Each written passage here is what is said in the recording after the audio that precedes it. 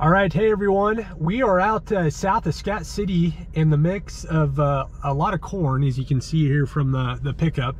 And today we got somewhat of a treat for our viewers. So John has been working with this company in front of us, and I'll share some more information once I have it. But basically, this company is up from the Norton, Kansas area. And they offer aerial seeding, and you can see they have 3 unmanned aircraft to the right of the shot here, with a fairly sizable hopper on them. And they put, you know, grass seed, wheat seed in those hoppers, and then they fly over, for an example, corn circles, and they're able to do aerial seeding with these aircraft. So I was talking to the pilot earlier. He anticipates this circle to the left, which is the one they're going to be doing the aerial seeding on, is going to take roughly 4 to 5 hours.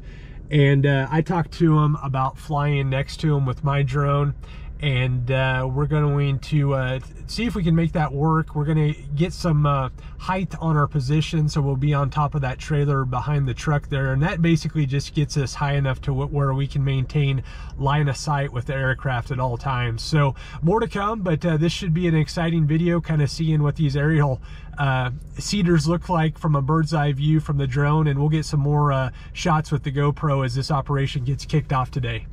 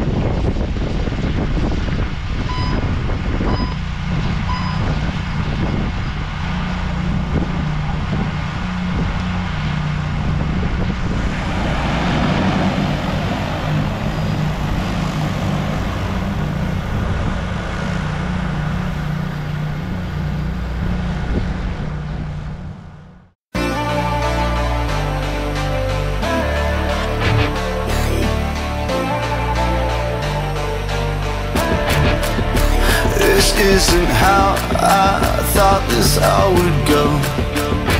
Waiting for contact, coming ground control.